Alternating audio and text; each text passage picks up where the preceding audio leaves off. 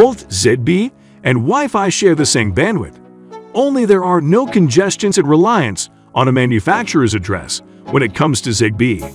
Again, did you know that digital assistances are not smart hubs but smart microphones? We will tell you the differences between the two networks and how to get Zigbee to perform better. Here is Zigbee versus Wi-Fi. Number 6. Crowding. An issue with Wi-Fi devices is that they commonly operate on a 2.4 GHz bandwidth. This bandwidth is often overcrowded since every household has a Wi-Fi router. Thus, your devices would experience disruption every once in a while. To illustrate, you may notice that you pick up your neighbor's Wi-Fi signal when searching for yours. That means the waves are present around you, and those waves in your household crowd the waves operating on that bandwidth.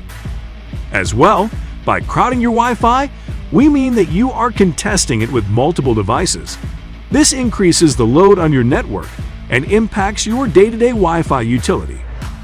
Additionally, IP conflicts generate from compounding too many devices as your dynamic host configuration protocol. This would require configuration for each device to have its static IP. That is a lot of work and something you would altogether avoid if you were on Zigbee, for instance. Even when crowded, Zigbee is still ahead since it is not at the mercy of the manufacturer's support. There are ways a Zigbee can be expanded and improved, and we will present more on that shortly. Number 5. Router and an internet connection. While it is true that you ideally install a smart home system over the internet, indeed, they operate as we use a smartphone or tablet over the internet. Therefore, if all smart homes require an internet connection, how could this be a bad thing? The truth is you should not be dependent on the internet for it to function. Wi-Fi devices typically rely on your router being up and no IP conflicts. In addition, Wi-Fi devices stop working the minute your internet connection is lost. This would create a major inconvenience if you relied on a device to work.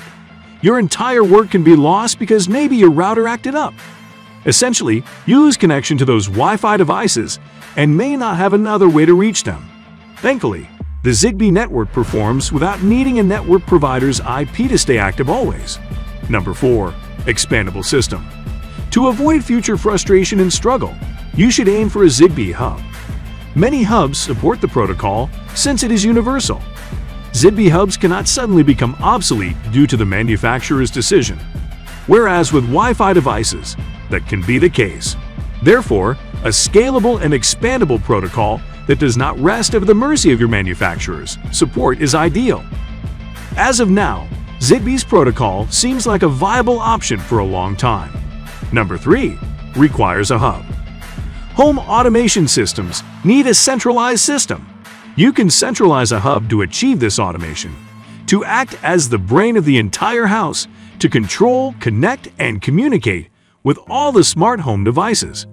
You might need a Zigbee tutorial to see how this works in graphics. Meanwhile, Amazon Alexa and Google Assistants are not hubs. If anything, they are advanced microphones that process everything on the cloud. A hub makes controlling your devices from the same place easier.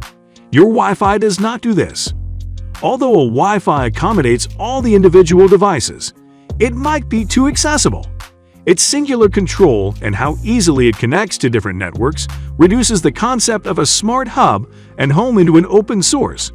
We will share more with you on how Zigbee retrofits properly. Number 2. Standby power consumption. People assume that home automation systems allow you to save energy, yet standby power consumption is a genuine concern.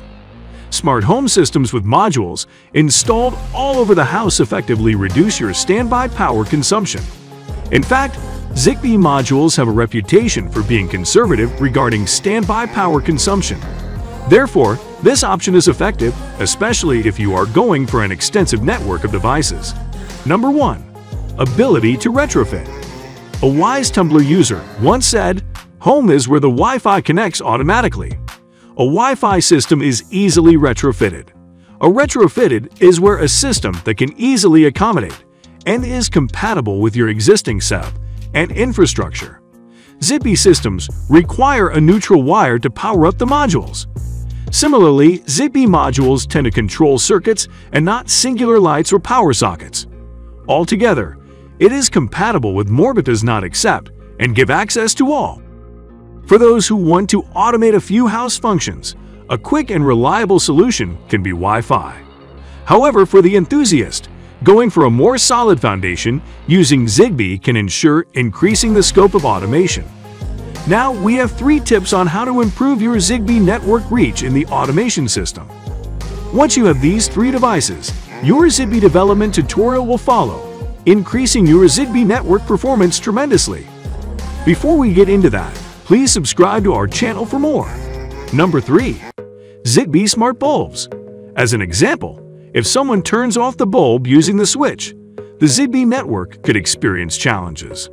Obviously, no one should be turning off a smart bulb with a mechanical switch, but nobody should be carrying a gun in schools either. But here we are. If you need to get a Zigbee signal outside, bulbs are a good option. Just be sure no one powers them off. Number 2. Zigbee Smart Plug. Smart plugs are another excellent extender. Once they are plugged in, a Zigbee network is extended. Since most modern homes have electrical outlets everywhere, it makes it easy to position smart plugs around the home to get superb coverage. Number 1. Zigbee Dedicated Repeater. Lastly, these repeaters, powered from the wall, can improve your Zigbee network. Some have a USB plug, while others plug directly into the wall. Do you know how Zigbee works? Find out here. This is how Zigbee actually works. Zigbee Technology Explained.